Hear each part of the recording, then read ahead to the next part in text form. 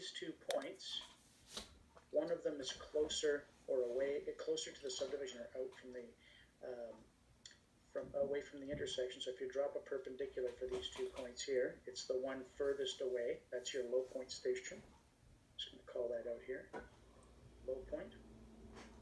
This is the existing edge of asphalt. Oops, asphalt. Okay, and then there's a point where the standard width of the pavement ends and then begins again. So that's the beginning of the knuckle, that's the end of the knuckle. And then we go all the way to the last time we have the standard 20, that's the end of the standard 20, right? So between here and here, typical 20 meter right of way. Between here and here, typical 20 meter right of way. And from here forward, we have the cul-de-sac. Between these 2 points, we have the crescent or the knuckle, the eyebrow, the elbow, whatever you want to call it. And we determined that in the standard 20 meter right of way, we want 0.5%, which is typical minimum, 0.5%. Between here and here, I calculated, you have to check your own, I calculated 1.5%, right? I calculated the length along the gutter, right? This is the length of the gutter. If this is 1% minimum, what does the center line slope have to be between these 2 points? And then the same thing down here. The gutter from here all the way around to here had to be minimum 1% on both sides. It's actually symmetrical. So if that's 1%, what does the slope along the center line have to be? And I determined that to be 1.25. These numbers, 1.5, 1.25, you have to determine those values for yourself based on your geometry. You should practice that calculation we did together because you're going to have to do something similar next semester. And it's a standard calculation you would perform on any of these roads that require either a crescent, a cul-de-sac, or even at an intersection. You may have to deal with stuff like this. Okay, so it's always good practice. Remember what we do, I use the phrase the tail wagging the dog. I'm trying to design the center line, but I have to be mindful of what I have to achieve at the gutter. So I start with the gutter and I say, okay, if my gutter needs to be 1%, what does my center line have to be in order to guarantee that? Right? So on my center line design, I'm thinking ahead a little bit. What's my gutter requirement? Okay? And usually these odd widenings, crescents and cul-de-sacs, they require steeper than typical. Right? On a standard 20 meter right of way, you can get away with 0.5%. That's acceptable. But when you have these longer gutter lines, they want a little bit more. Sometimes 1%. This is kind of Richmond Hill standard. Next semester, I believe the standard is 0.75%. Always steeper than the minimum half. So based on that, then we go to our profile. So on our profile, what we do is in the plan view, we will put points in the plan at these special locations, right? So I identify the station values. And down at the end here, remember, not the gutter line, but 0.3 meters in, the last point on the asphalt is where that profile starts, right? Remember this dimension here is 0.3, which is your distance from edge of asphalt to gutter. Okay, so once we draw those points in plan, we can use Civil 3D to project those points from the plan to the profile, and then we have our station values for our profile design. And that's all you get, station locations. Then you have to design the elevations for each of those stations by putting in the appropriate slope. And remember, we're going to go down to the low point, 0.5%. Then we're going to go positive 0.5%, positive 1.5, positive 0.5, and then positive 1.25. Okay, and that was the profile design. This was the concept again, and I'm doing this on purpose with a sketch because this is the design. How you do this using Civil 3D, that's a process. But understanding how to do the design, what the design is really what I'm trying to emphasize here. Okay, any questions about that? Wade, I'll have to check yours. Okay, there might be an error in reporting, so I'll look at yours again. Okay, send me an email, please. Okay, any questions about the design concept and how we got that profile? Okay, so I'm going to show my AutoCAD again. So in the plan view, I identified those points, right, the edge of asphalt. I identified both of these points, right? Really, you only need one. Which one? The one furthest away from the intersection. So if I drop a perpendicular to the center line, oops. this one. So this one here governs. So I would ignore this. Okay, whoops. So that's the station for my local, right? So edge of ash down 0.5%, then it's all positive. Up 0.5%, up 1.5, up 0.5% all the way to here, and then up 1.5 all the way to, not the gutter, but the edge of asphalt. That distance is 0.3. So I project those points, I connect the dots, and once I have the station values, then I go into right click, and I go to the profile, properties. Nope, not the property, sorry, the profile geometry table, and I start at the beginning on the grade outside, and I type these in order. You have to start at the beginning, because whatever I type here is going to change the next elevation, and then whatever I type here is going to change the next elevation. Whatever I type here is going to change the next elevation. So you have to start at the beginning in this column, the grade out column, and type in all the slopes as required from the beginning to the end. So that's how your profile is designed. And that's where we left off last week. What I want to continue with today is the discussion that what we're working toward is creating a corridor model. And the corridor model requires 3 parts. The 3 parts that are required to build any corridor, if you remember from highways, is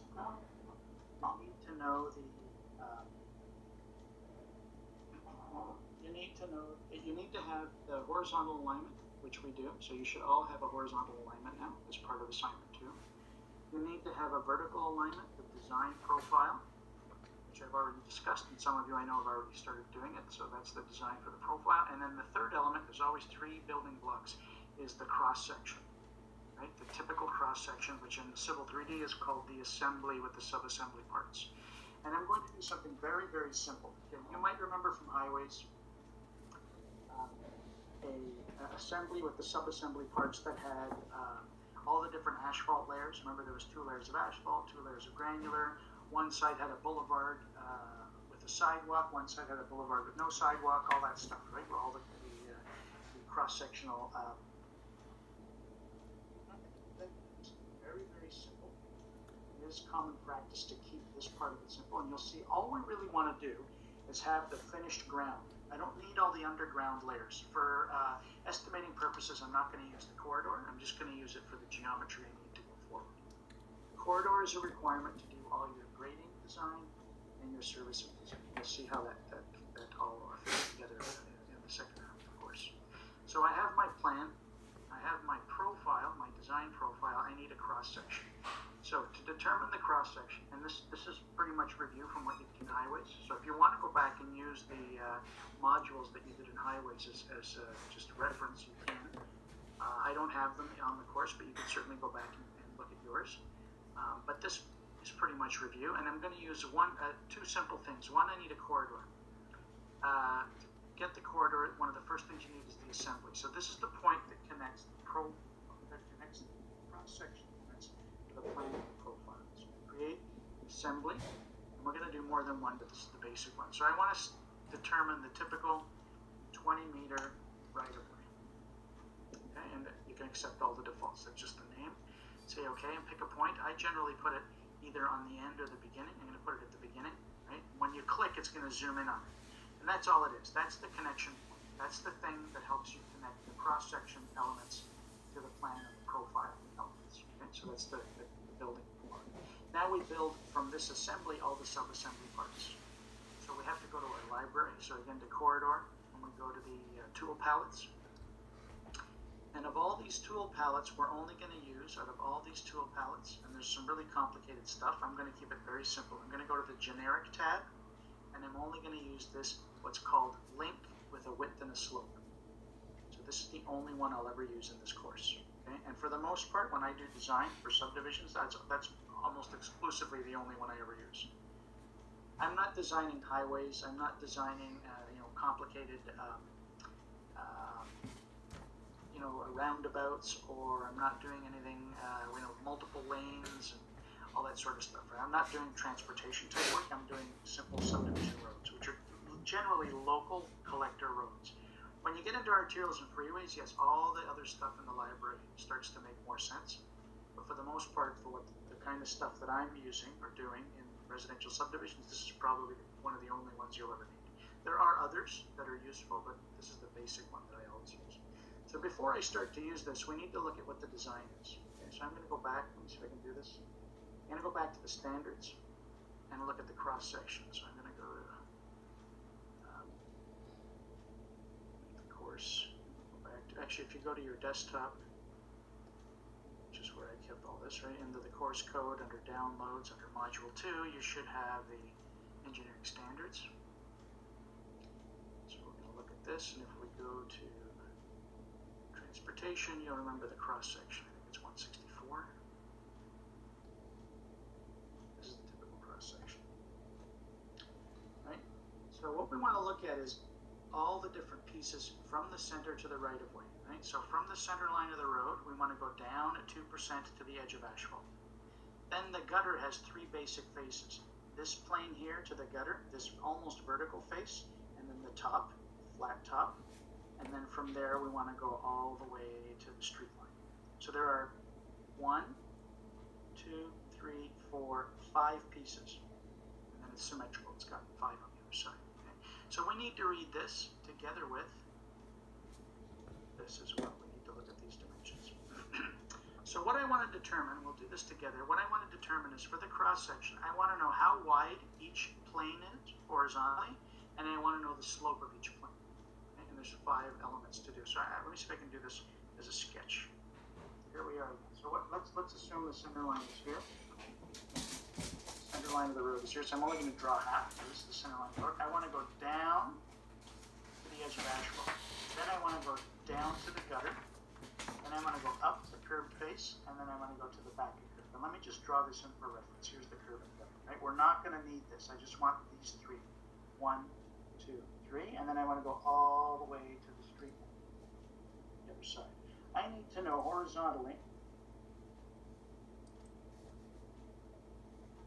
how wide all these pieces are, and I want to know the slope. So how many meters horizontally are all these pieces? What's the slope? At what slope? At what slope? Okay? So if we remember some of the dimensions, you remember from the center line when we offset to what I'd call the edge of pavement, this point here, what's the width? What's this width? Anybody remember? Offset from center to edge of pavement, which is the gutter line. What was this dimension?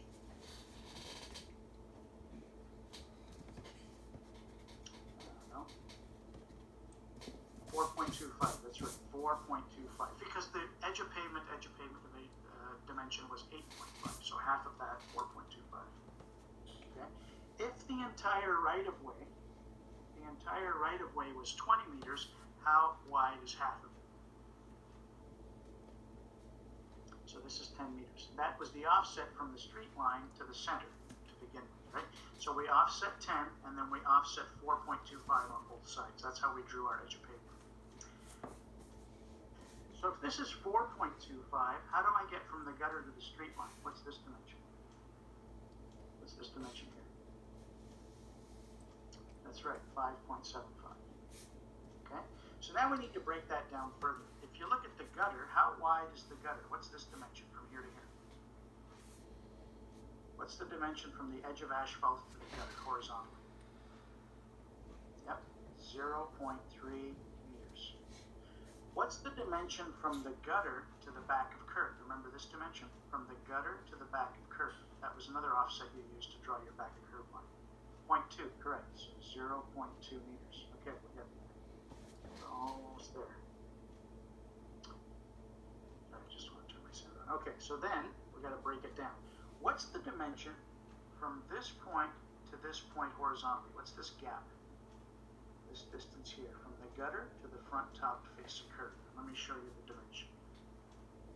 What's the horizontal distance from the gutter point to the top? Ignore the fillets, the radius, 25 and 50, ignore those, right? What's the horizontal distance from the gutter point to the top face of curb?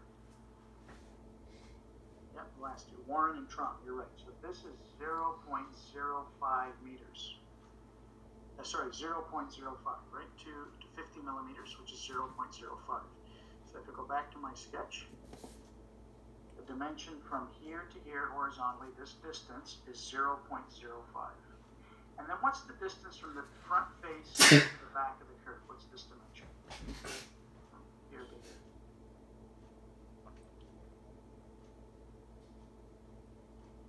Right. 0.15. Okay? So the 3 dimensions horizontally on the curb and gutter are from here to here horizontally, 300. From here to here horizontally, 50 mils, or 0.05. And then from the front top of curve to the back top of curve is 0.15. So these are the 3 horizontal distances. If we know those distances, if this is 425, what's the dimension from center to edge of asphalt? What's this dimension?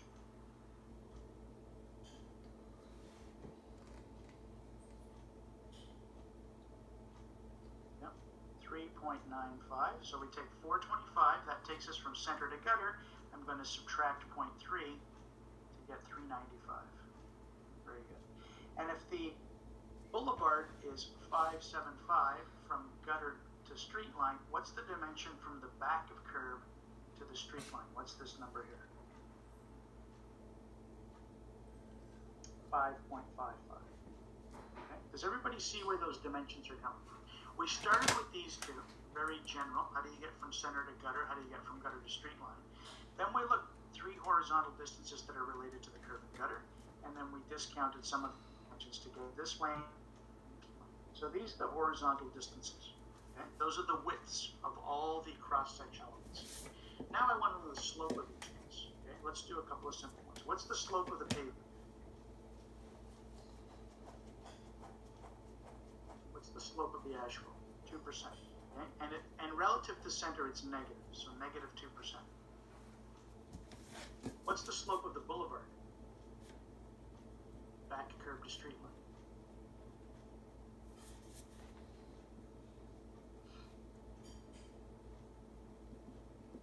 Slope of the boulevard.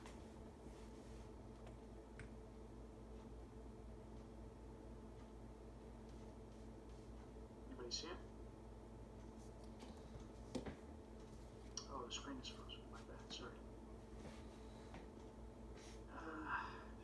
This back.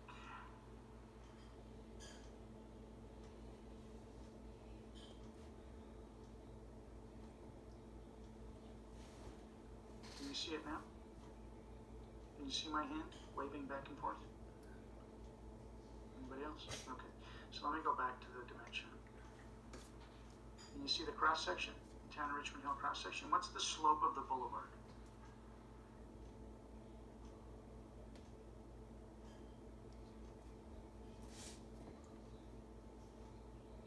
And it's positive. Away from center, it's actually positive. So let me go back to my sketch.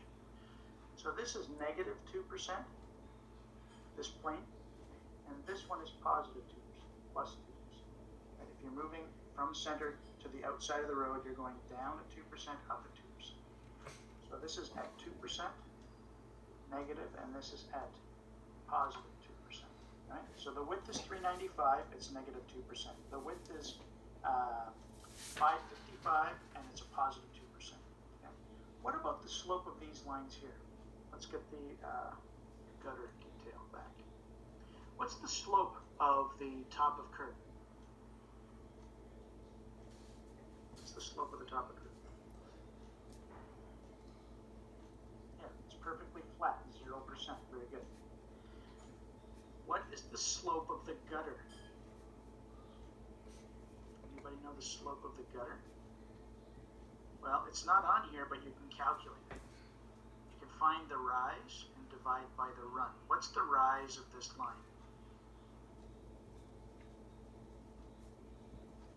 What's the rise? Okay, you're ahead of me, Brian. What's the rise? The rise is right here, 25 millimeters. So if we know the rise is 25, and the horizontal distance is the run, 300, we can take 25 divided by 300 times 100. Yep, wait, very good. So 25 divided by 300 times 100 is actually, and it's negative, right? From center to the edge, it's going downhill. So we're looking at a slope of negative 8.33333. It goes on forever, 8.33%.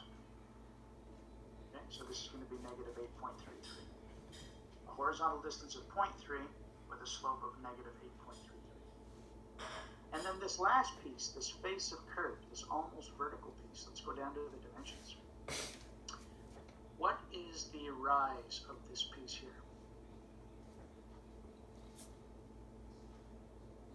What's the vertical distance from this point to this point? That's the rise, yeah? And what's the run? What's the horizontal distance between the gutter and the front face of curve? What's the run? 50. So take the rise, 150, divide by the run, 50, multiply by 100. No, not 200.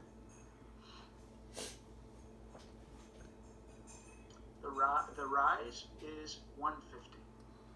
The run is 50. So 150 divided by 50 times 100. Rise over run times 100 gives you the percent grade. Trong, I think you got it right. 300%. And is it positive or negative? Is it positive or negative?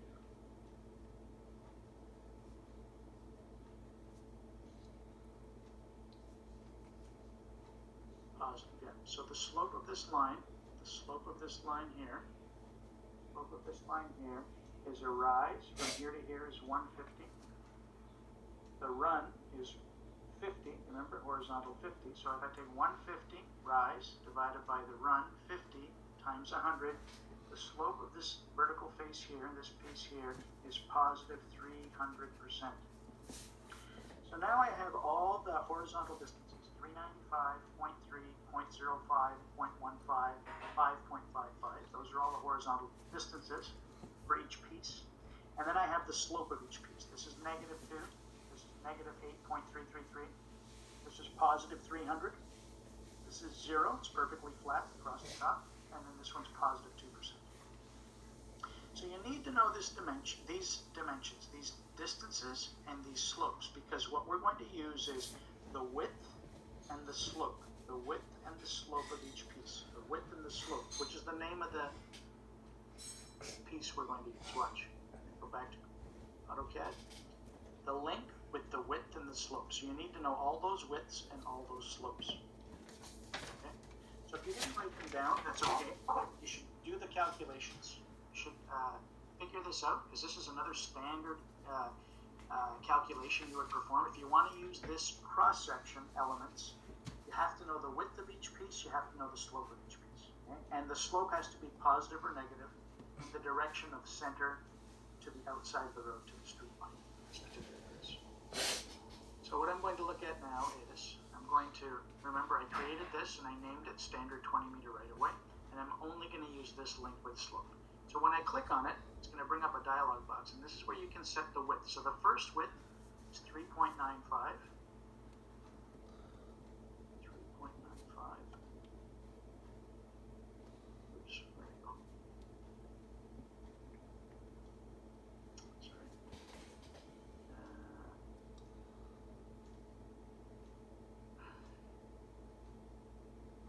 Just lock my meter here. Okay, so I want to use this one here. I want to change the width to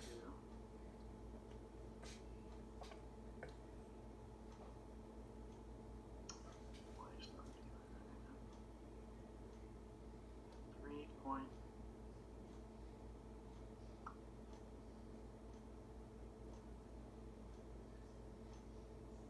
Well, let me change it. Hang on a second. I don't know what it's doing. Right in the middle of it. So I want to use this one.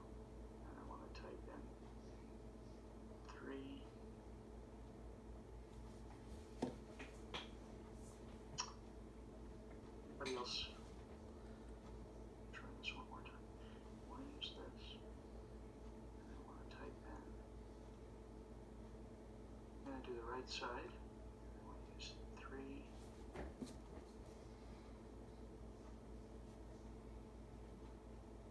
Well, let me type it in. Okay, there's another one. I don't know why it's acting up. Let me just try something.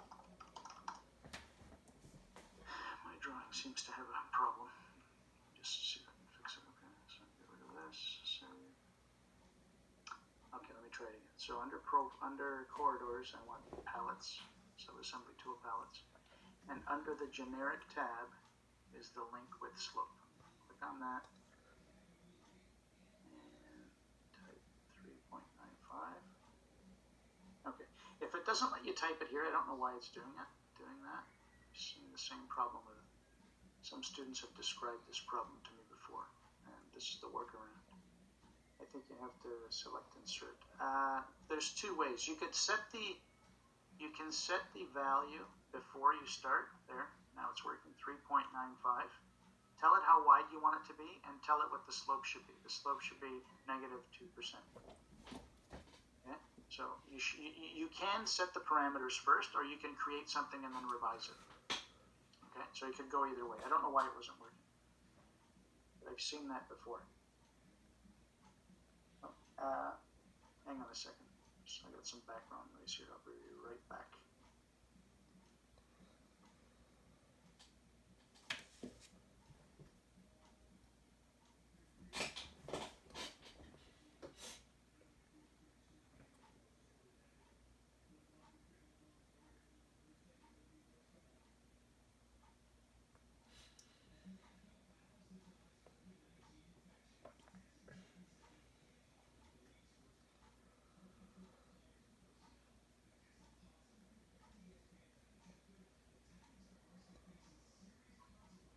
Hello? Sorry. An alarm going off. Problems of working from home. Sorry about that. So let me go back here. All right. So let me start that again. So once you have your assembly, I'm going to start right from scratch. Okay, so I'm going to go to corridors, create the assembly. I'm going to pick a spot. Give it a name, 20 meter ROW. It's just a name. Leave everything else. Click. It'll zoom to it. Then you want to go to your palettes, corridor, subassembly tool palettes, and you're only ever going to use this one. So in the generic tab, you're only going to use link with slope. Click on it. And again, you should be able to set your parameters first. So 3.95 wide. I want it to be -2 down from center. And I'm going to draw, you could do the left or the right. I'm going to do the right side just so it's consistent with the hand sketch that I just did. So when I click, it's going to put that plane in. So that's 3.95 horizontal and -2%. The next piece, if you remember, is the gutter, 0.3 wide, and the slope is -8.33%. So when I click here, and now I'm going to pick not the center point, but the first point on the outside of this first plane. So click, there's the gutter line. Then I'm going to change this again, 0.05 horizontal, and it's +300. You don't need the plus sign. Click the last circle. Whoops, do it again. Sorry. So this one is 0.05 with a 300%. Shoot, where'd it go? Click again, sorry. 3.05, 300. And then I'm going to choose. It keeps jumping. Sorry, my apologies. 0.05. That's not working. 0.5, 300, and click.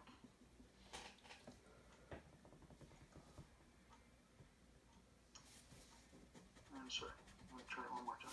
This is causing a lot of grief. It shouldn't be this difficult.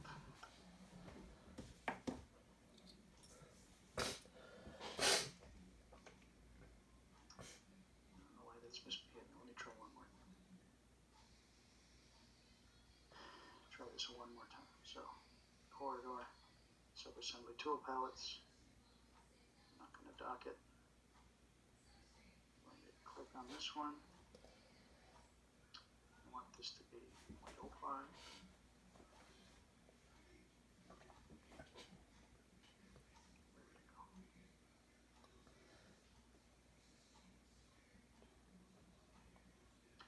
0.05.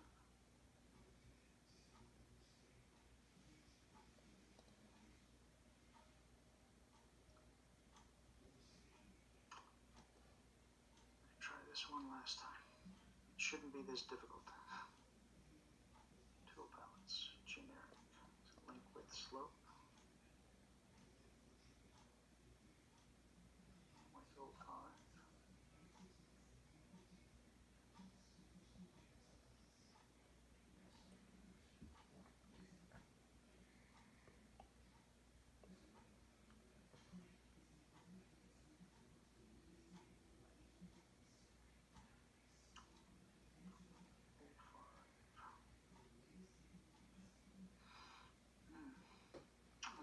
here's the workaround. I'm going to create this 3 meter at 2%, but then I'm going to change it. So I'm going to click here. Oh, I know why. Let me start again, sorry. Link width slope. Right side, 3.95.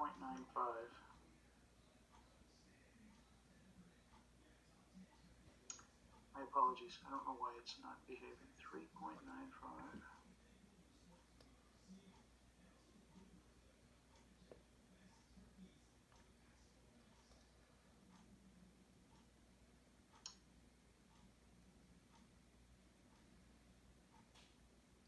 I think we need to insert the circle next to the current assembly. Yeah, sub-assembly. Let me just give it another try. I've never had this problem before, not to this extent.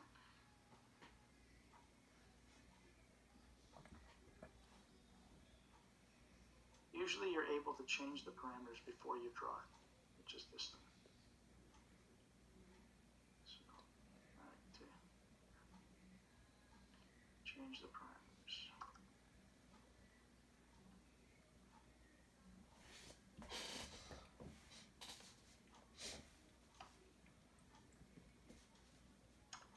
Okay, so if it doesn't do that, just accept the defaults and draw it. So I'm just going to draw this piece. Again, my apologies, I'm not sure why this isn't working. I'm going to draw the piece.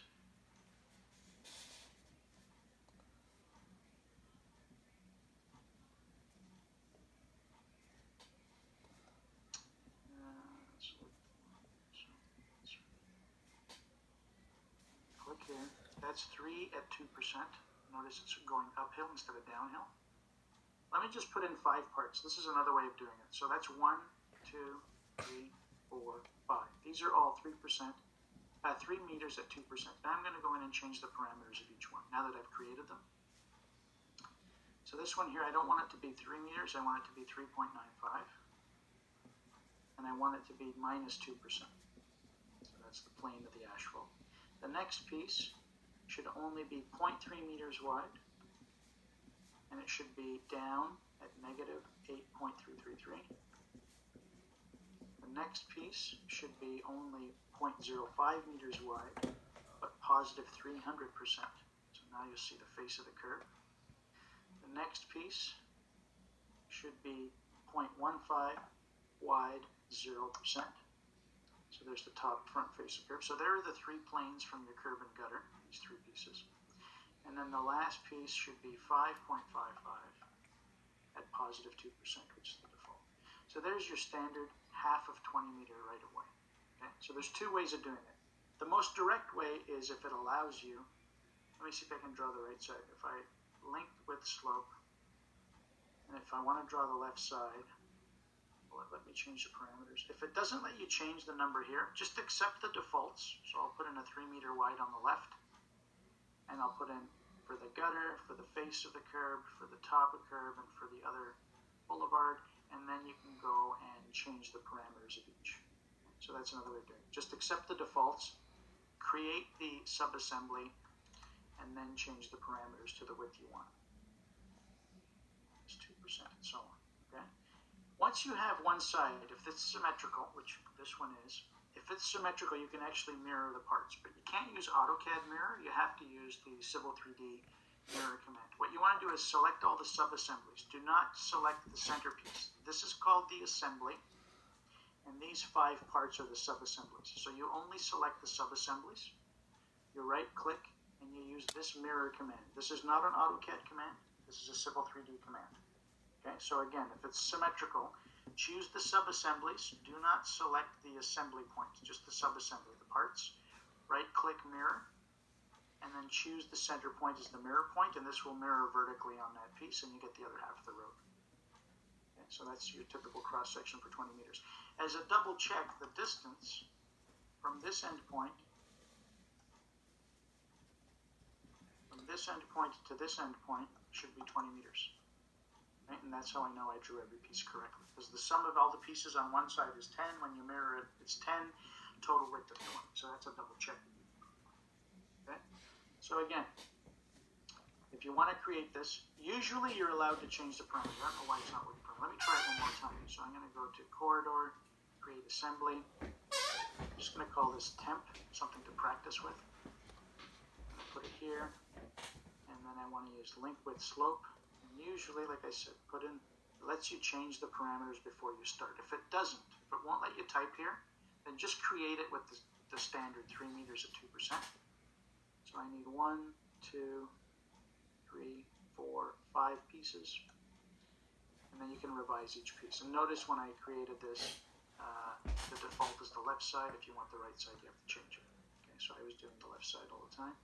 So if it doesn't allow you to change the parameters here, just accept the defaults and then revise the pieces. So this one, again, I want to change it to a width of 3.95 with a slope of -2. This piece here, I want to change it to a width of 0.3 with a slope of -8.333. That'll give you the gutter. Then I want the facer curve, which is only 0.05 wide, but it has a 300% slope. There's the front facer curve. The next piece is only a width of 0.15 with a slope 0. It's perfectly flat. And then the last boulevard piece there is going to be 5.55 with a positive 2%, which is the default, so I'll accept that. If it's symmetrical, choose the sub-assemblies. Don't choose the center point, the assembly point. Right-click, mirror. Pick that center point as reference, and it'll mirror it to the other side. And then double-check. End point to end point should be exactly 20 meters. Okay? Any questions about creating that? Didn't go as smoothly as I had hoped. I usually like to change the dimensions before I draw the item, right? So I want to draw 385 at -2, put it in the drawing. Then draw the gutter dimensions and then put it in the drawing and so on. If that doesn't work for you, like the problem I just had, just create it so you have something and then revise it. Okay, any questions about that? Let me get rid of this. If there's no questions, we can go on to build our corridor now, right? We have a horizontal alignment, right? We have a vertical alignment, the design profile, and we have the assembly with the sub-assembly parts. Now I can marry those 3 things into one more complex object, which is the corridor model. Okay, so let's take a look at that. Any questions before I do that?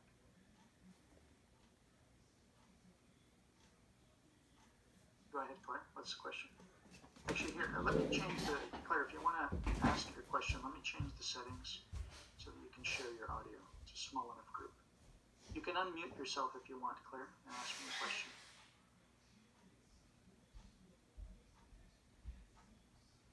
Or type it. It's up to you.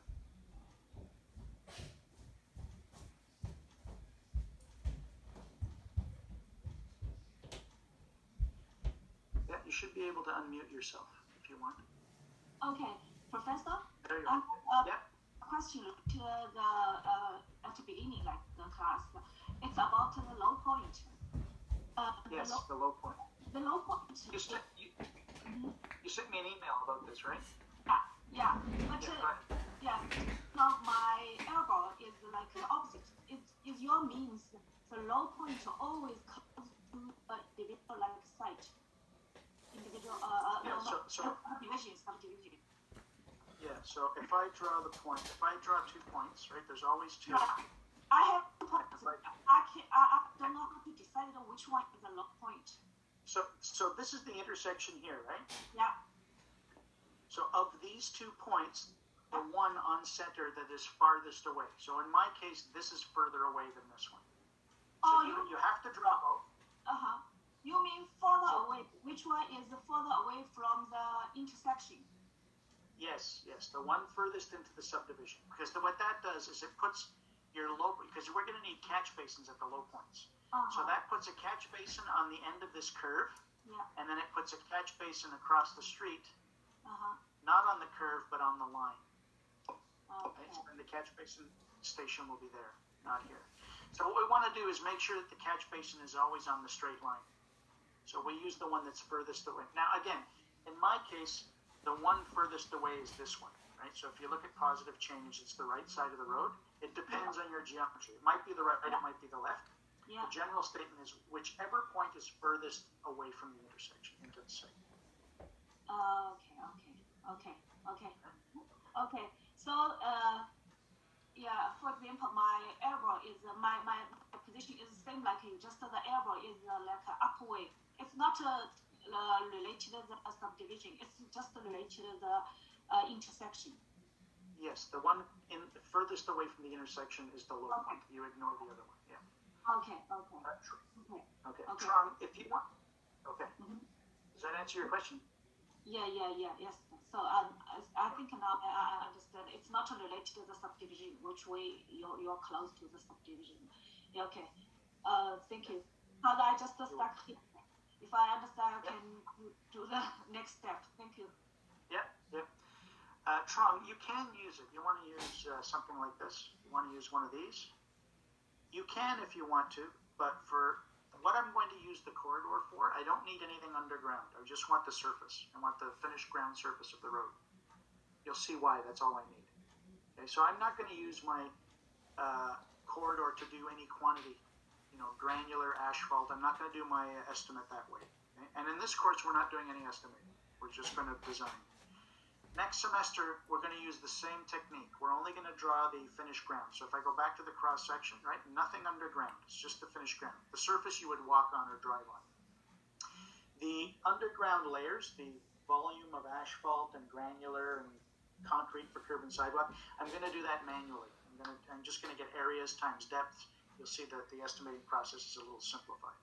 For roads, it's useful to have all the underground layers. But for subdivisions, it's not that, it's more trouble than it's worth. So I don't know too many people who use it for local roads.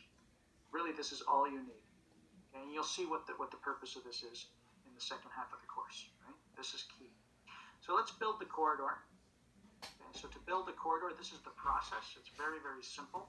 You go to corridors, you say create corridor, and then you have to give it a name. I'm going to call mine roads. I only have one road, but I always call it roads. Next semester, this will make more sense. I create one corridor of all the roads together.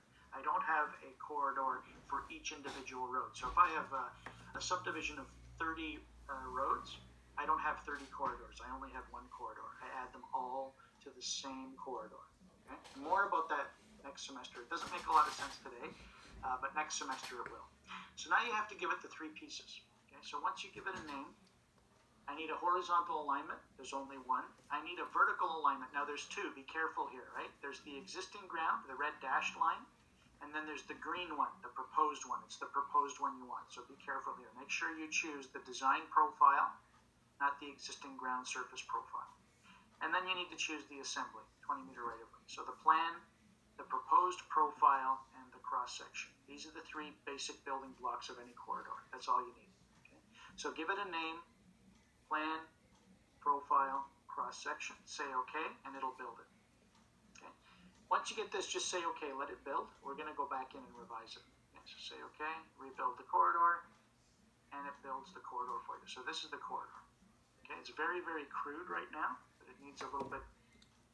It needs a little bit of work. Okay, when you look at this corridor in 3D, remember it's a 3D model. You'll see two issues right away, which are going to be a problem now, and you'll see the same problem later when we get into the details of finalizing this. This is not in its final state right now. So if you click on it, you can view the object viewer, just like a surface in 3D. And if I click and hold and rotate, you'll see in 3D the road. But at the beginning and at the end, there's a spike. You see that? Right? It goes from 0, then it goes to my design profile, and then it goes back down to 0. It's got spikes. Now, why are those spikes present? Well, by default, when you build the corridor, it starts at the beginning of the horizontal alignment.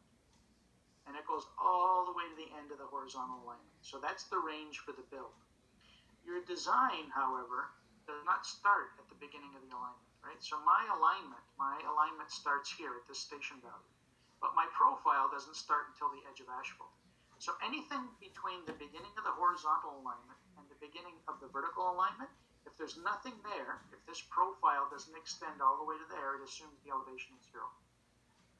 Same thing on the end, right? My design ends here, but my horizontal alignment goes all the way to here, right? So again, at the end, it wants to build to here. There's no design. It assumes an elevation of 0. So the way to remedy this, just to keep the model from misbehaving that way, right? So I'm going to look at it again. Right-click, Object Viewer. You'll see at the beginning and at the end, There is no vertical design at the beginning of the horizontal alignment. There's no vertical design at the end of the horizontal alignment. So what we do, just as a housekeeping, is we click on the road, we take this grip, and we snap it to this point here. That's the first profile point. And we do the same at the end. Take this grip and snap to this node here. That's the end of the profile design. So now the range for the build is not the limit of my horizontal alignment, but the limit of my vertical alignment. And if I look at this in 3D, the spikes should be gone because there's no zero elevations anyway. And so there's the road. Those spikes are gone. Okay, so by default, the range for the build is the beginning of the horizontal alignment to the end of the horizontal alignment. I just grip edit the ends so that it coincides with the beginning of the vertical alignment and the end of the vertical alignment. Remember, these are the points where my profile design starts and ends. Okay, so that's how you get rid of your spikes. Another thing you'll notice is the frequency, right? See these blue lines? These blue lines are actually the cross-section elements. So let's look at this in more detail. So if I zoom in on those blue lines, you'll see your assembly with sub-assembly parts. See here? There's the center point. You don't get a line in the center. But if you look on the edge, you'll see, right, the plane here, 2% down. Then you see the 1, 2, 3 planes of the curb and gutter, and then you see the boulevard. So you can see that it's trying to build like a stick figure, a 3D stick figure of the surface of the road, okay? And it's based on the cross-section data, okay? The frequency, how frequent you see this cross-section information is one of the parameters you have control over. So I'm going to click on here, right-click, go back to corridor properties, and I'm going to change under parameters the frequencies. I'm going to set them all once and for all. As you add to this model, you have to change this all the time. So by default, all the frequencies are 25 meters. Okay, so you can see 25, 25, 25, 25. Along a tangent, I would say go every 3 meters. These are numbers that work. Okay? You can go bigger or smaller. The smaller the increment, the more accurate the model. Okay? But if you go too small, you'll end up with a lot of data and not necessarily any more detail. Okay? So let me show you what 3 meters does. So on the tangents, I'm going to go not every 25 meters, but 3 meters. On all the different curve types, okay? So our horizontal curve, a circular curve, I'm going to go every 1 meter. On a spiral, we don't have any, but I'm going to go every 1 meter. So the horizontal, circular curve, and spiral curve, if I have one, I want a cross-section every meter. And then if I have a vertical curve, which we're not going to have any, but if I had a vertical curve, I'd want to do the same in the vertical. So on the tangents, on the straight sections of road, 1 meter. But if I have a circular curve or a spiral curve or a vertical curve, I want a cross-section every meter. And it will continue to build the surface of the road with straight lines. But if you make these frequencies smaller, you'll start to mimic the curvature better. Let me show you what I mean. So I'm going to say OK, I'm going to say OK. It's going to rebuild the corridor. And now wherever you have a curve, you're going to see a tighter grouping, right? So on a tangent, every 3 meters. So the distance between these blue lines is 3 meters. And then when you go around a curve, every 1 meter. So now it starts to look more like a curve, right? And same thing here. I have a curve, so every 1 meter. So at a glance, it looks curved. But if you zoom in, it's a bunch of straight lines. These are actually just straight lines. If I take the center and I offset it 3.95, remember 3.95 to the gutter, to the asphalt edge. If I zoom in on that, here is the actual curve, right? That's the curve, but it's approximated by a bunch of straight lines. If you zoom in, right, it's a bunch of straight lines that makes it up. So if you change your frequency, you can mimic the curve. Okay, so it looks like a curve, but if you zoom in, it's not. The smaller you make that frequency, the more accurately it mimics the curve. Okay, but these are pretty good parameters. Every 3 meters on the straightaways and every 1 meter on the curves gives you a pretty good representation. So I'm going to look at this in 3D again. And you can clearly see, how close the cross sections are on the curve. Every 1 meter, and that's the distance along the center line, right? Center line 1 meter, center line 1 meter. Notice on the inside they're closer together, on the outside they're further apart, right? Because it's just wrapping it around the center of the alignment. Horizontal, vertical line. So the horizontal position comes from the horizontal alignment. The vertical comes from the profile, and then the cross section comes from the assembly with sub-assembly parts. Okay. that's basically it, right? Tell it horizontal alignment, vertical alignment, cross section. And then it'll drag it along. Imagine that the center line, horizontal and vertical, is like a clothesline. And then that the sub-assembly with this assembly with the sub-assembly parts is like a coat hanger. And you're going to drag that coat hanger along the horizontal vertical alignment. And that's the shape of the road. Okay?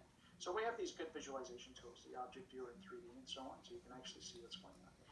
So that's what the basic corridor looks like.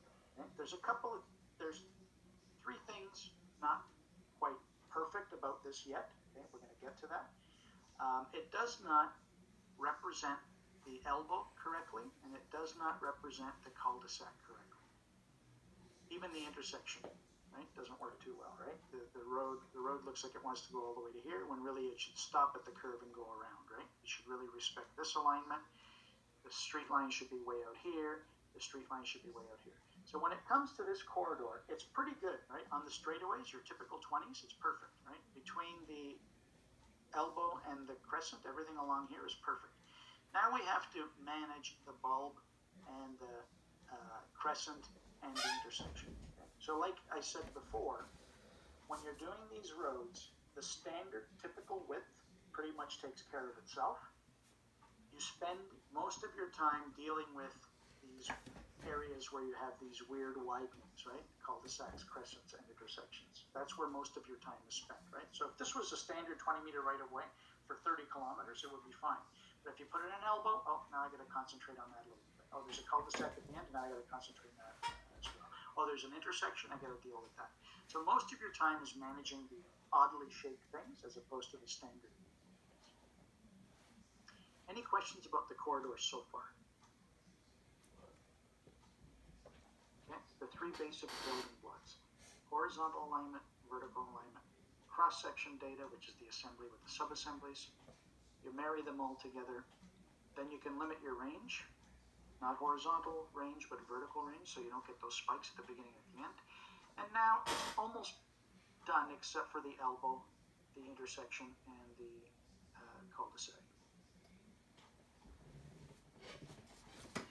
Okay, so let me show you, because everybody did the assignment, so I've got all 40 students' assignments. I'm going to draw the crescent and the cul-de-sac edge of pavement. So if you got this wrong, when are you posting assignment? I just have to make it available. So it's already on Skype. Today. What is the answer, Steve? Let me go back now and do a little bit of review. I want to go back and draw the edge of pavement for you on this entire subdivision, okay, with the crescent and the elbow. And I'm going to look at the standards to do it. So right now, this is on a layer called 0, just like anything else. I'm going to put it on the layer called corridor. So not 0, let me put it on the layer called corridor. So C corridor should be a layer in your drawing. Corridor or C corridor, C corridor. I'm going to put it there on the corridor layer. Okay, and you'll see it's frozen. So it's frozen. So if I want to see it again, I'll thaw it. So it's no longer on layer 0, just like the surface, right? When you build these things, you don't want to have anything on layer 0, so put it on a layer called corridor. And then I'm going to just freeze it. I don't want to see it right now. So let me review how to draw your edge of pavement again. Let me get rid of these. I don't need them anymore. Again, you can put them on a frozen layer, or you can delete them. It's up to you what you want to do. So this is just a bit of review of the assignment you're supposed to do. Because if you made any mistakes here. So if you didn't get 4 out of 4 on the alignment, here's where you went wrong. So if you offset 10 meters, you get to the center. So there's the center, and there's the center, and you do that all the way along. Okay. That center line has to go all the way to the street line. Okay. A couple of people didn't send the alignment to the center of the street line. They ended their alignment at the center of the circle. So this was a common mistake a couple of people made. So your alignment goes all the way to the edge of the subdivision, not to the center of the circle. That's wrong. It's too short. You have to take it all the way along to here. And if you stopped it at the edge of asphalt or edge of pavement, it's also wrong. It's got to go all the way to the street line. At the other end, it doesn't stop at the center line of the existing road. It goes all the way across the street to the opposite street line. So that was the extent. And then if you put 0 in the right spot and you have the correct radius here, this radius should be 14.5 from the crescent standard. You should have a total length that matches what I had here. That's how I marked it. So you would have got 4 out of 4. So is the center line in the right spot? Is the length at the beginning and at the end in the right spot? At the beginning and the end point in the right spot? And so on. So that's the center line. There was 4 marks for that.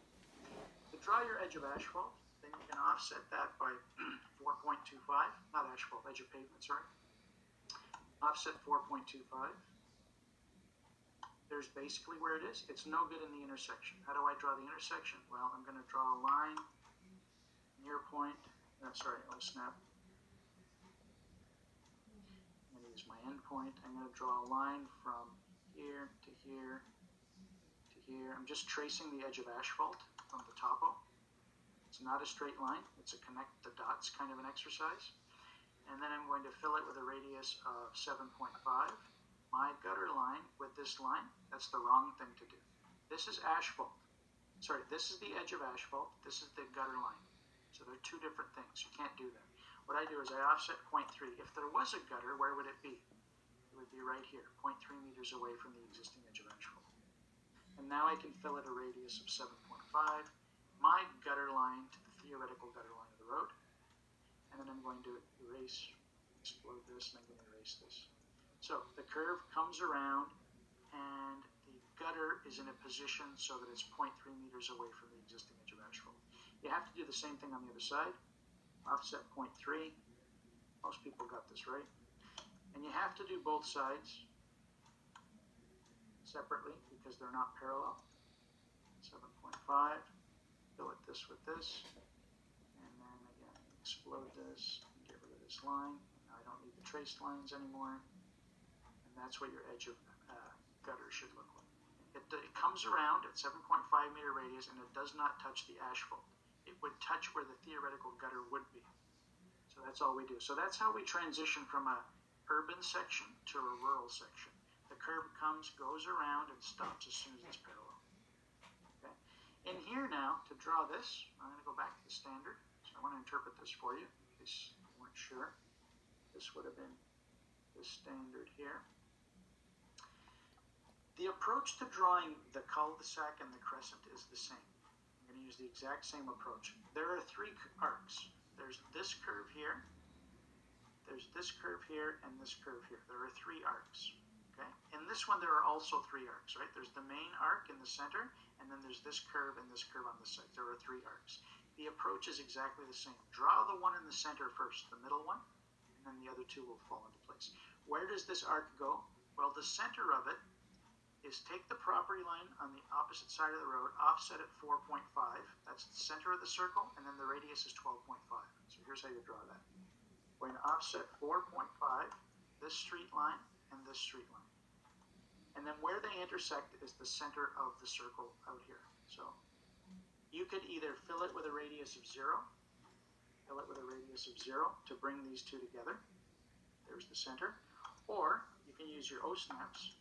And the O-snap you want to use is intersection. Use your intersection O-snap. And you use it in 2 parts. Okay? I'm going to draw a circle where the intersection of these 2 lines. So instead of, see how if I click here, see how it's just an X? The little marker is just an X? Well, if the actual location of where those 2 lines intersection is not actually shown, instead of picking one location and draw from an intersection, I can pick one line. I can click here, intersection. See that dot, dot, dot next to the X? That means I can pick 2 things to find an intersection. So I can go here, pick one thing because the intersection exists, or I can click here with that dot, dot, dot present, and then click the other thing and it'll solve it for me. There's the intersection of those 2 lines. That's the intersection. Okay, and what's the radius? 12.5. That's where the center arc goes. Okay, So your O snaps, you have to really use them properly. If you want to draw a line with an intersection that exists, whoops, sorry, too many clicks of the button here. If you want to draw and click on a spot where the intersection is explicitly shown, then it's one pick, right? So L, I, N, T, right? If this intersection exists, you can pick it. If you don't want to snap there, if you draw a line, INT, you can go off the thing, and it gives you that dot, dot, dot, and then you get to pick two things. I want the intersection of this thing with this thing, and it solves it for you. So you don't have to necessarily fillet these two together. Okay, so that's how I do it. It's up to you. Again, these are just little tips and tricks that are along the way. Now, the last two curves, if I go back to the standard, this arc and this arc are the same. The radius is 3575. So now what I want to use is a fillet command. To fillet, I need to break the circle. There's a couple of ways of doing that. BR for break, and I can click on the circle and then break it. That's one way. Or I can trim it between two lines and break it that way. It has to be an arc. And then I use a fillet with a radius of 35.75 between this arc and this straight line, and this arc and this straight line. That's how you draw your three arcs. You start with the center one, and then you use the fillet command on either side. And that's how you get your gutter line on the outside. Okay? And then you don't need these construction lines anymore. On the inside, it actually has a radius of 10.25, which, if you do the math, it's parallel to the inside. If you offset the inside to here by 425, if you list this arc, if I list this arc, it's already 1025. So it's symmetrical. So your cross section is only getting wider on the outside, not on the inside. The horizontal distance from the center to the edge of pavement on the inside is consistent, 4.25 all the way around the inside. It only gets wider on the outside. So that's how you draw this eyebrow out here. The arc here has the same thing. Draw the one in the middle first and use the fillet command. Okay? And if you interpret this, the center arc has a radius of 15, and it's right in the middle of the right-of-way. Right? All these 1, 2, 3 arcs are all concentric. They have a center of the arc there. So I'm going to draw a circle at the center of the right-of-way, 15 meters. So I'm going to draw a circle, CEN 15. And then I want to fill it. Again, I have to either break it or trim it. I can't fill it to a circle, so I'm going to trim between these two lines this. Go back to the standard. It's going to tell me the radius here is 36.5. Fill it with a radius 36.5. And that's how I get from here to here. That's how I get from here to here. And now I have my, what I call pavement, which is the gutter line location. So that's how you draw those. I didn't show this to anybody. Some people asked me, how do you do it? And I said, figure it out. And most of you did a very good job. There was a couple that had a few issues. This was probably the most complicated thing because you had to trace and offset the edge of asphalt. But this one and this one, although the geometry is different, the technique is exactly the same. Draw the one in the middle first and then fill it to get the arc on either side. Okay?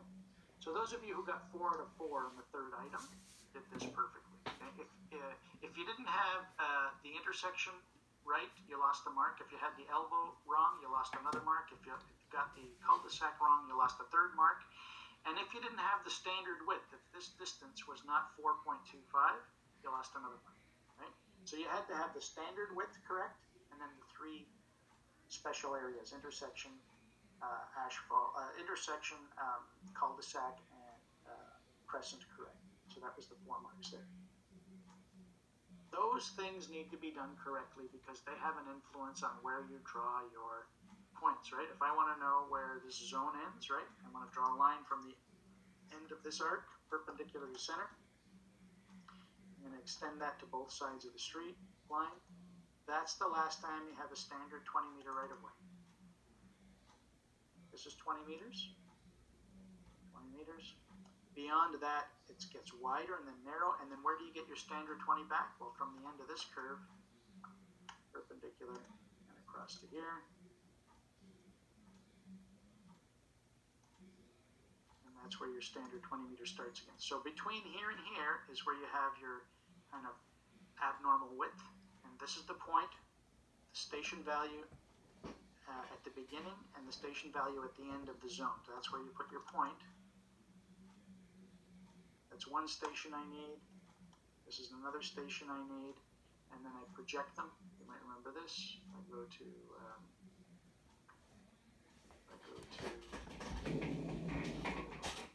profile view, project these points.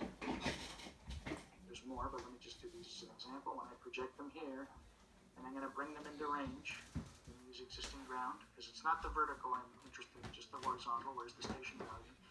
This PVI, the beginning and then the end, the PVI location of the profile is born from these 2 points which come from the plan.